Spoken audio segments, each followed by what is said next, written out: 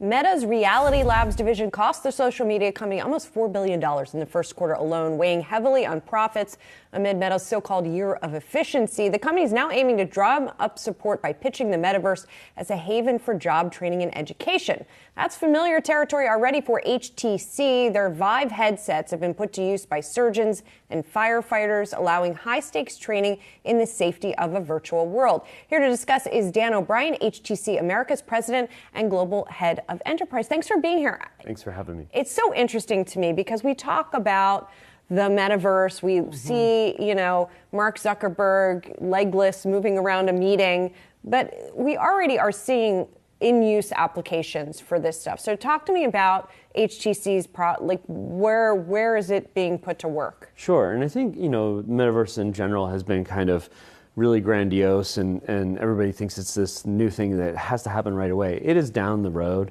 It is something that actually will evolve into, but right now there's a lot of real world applications, professional use cases, whether it's in the public sector, healthcare.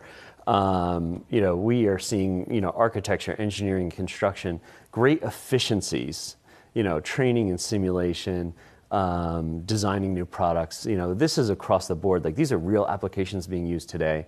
We all have a version of the metaverse, but we have something we call the Viveverse.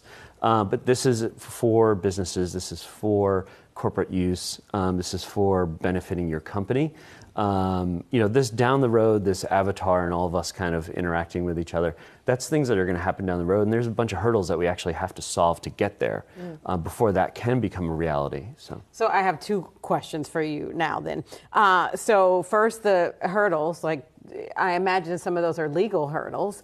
And then, but actually before you get to that, you made a comment to us before we got to you live with this about immersive products like the VR headsets replacing this and being just as ubiquitous. In daily, as ubiquitous, that's the word I was looking for, as the smartphone. Right. How can you say that?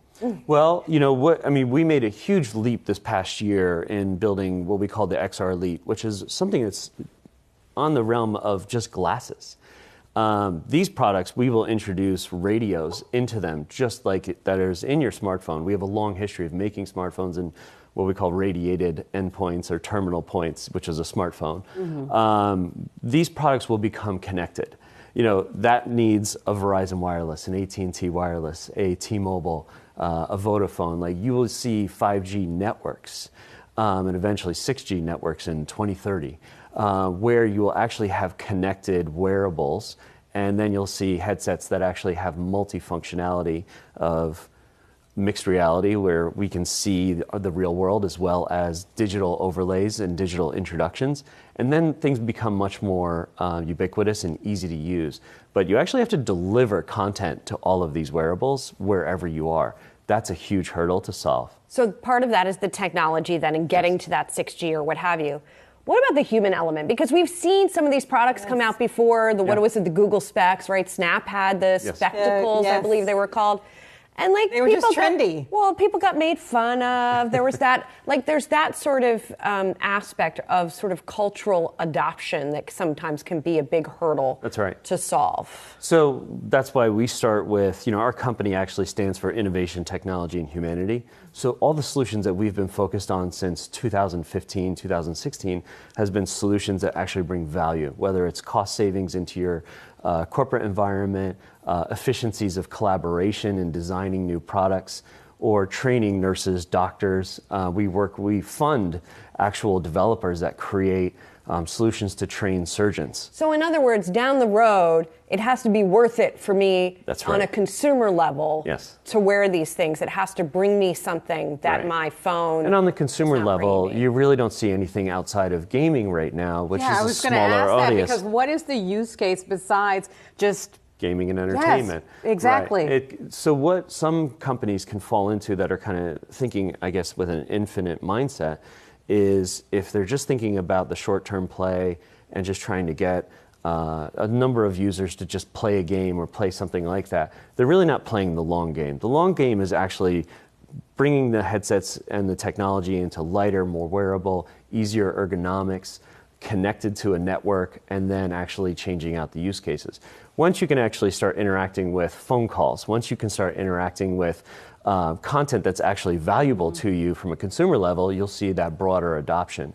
But right now, we're still in early adopters and enterprise use cases. And what's the expectation for what the market value will bear out in terms of the overall market value globally? Because, for instance, this week, China announced a state-backed metaverse platform. What's the expectation for, say, within the next 5 years? Sure. I mean, looking at like Citi's evaluation, they expected it to be a $13 trillion, economy and business. And I think that shows one significant opportunity to actually grow into the different use cases. But I do think that overall, we will see a very, very aggressive growth. Over the next 2 years, we'll see really great adoption across financial services, banking with the use of this technology inside of their corporate environments, whether it's training, simulation, hard skills training, soft skills training, collaboration. And then I think what you'll see is kind of very similar to smartphones. I don't know. How that was, how we brought that into our lives, and then how we brought that into our consumer lives. You're going to see a very similar trend with immersive technology and products. Just really quickly, there's immersive technology, there's AR, VR, and then there's the metaverse. And I think the fact that we still don't really understand what the heck the metaverse is part of the issue here. Sure. What is the difference? How should we even think about it? Is the metaverse really a thing, or is it just immersive technology? It's today the metaverse is the internet, right? It's what we interact with from a digital standpoint.